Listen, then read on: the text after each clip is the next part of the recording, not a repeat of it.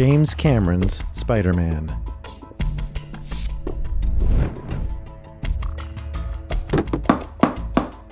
The road to Sony's 2002 Spider-Man is paved with failed attempts at bringing Spidey to the silver screen.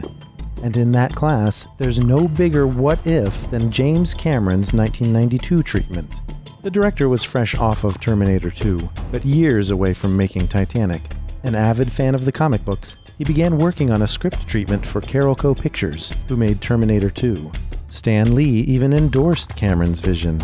An origin story that saw Peter Parker learn about power and responsibility the hard way, thanks to the murder of his beloved uncle. And if that sounds familiar, it should.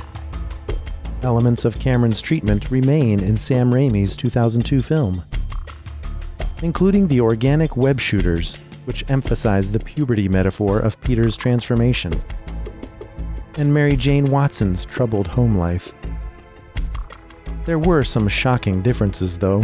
The villains were Electro and the Sandman, rather than Green Goblin, with more violence and swearing than what we're used to in the Spidey franchise.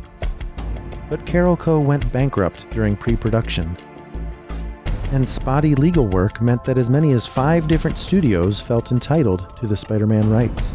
Cameron tried and failed to land Spider-Man at 20th Century Fox, eventually moving on to some movie about a boat.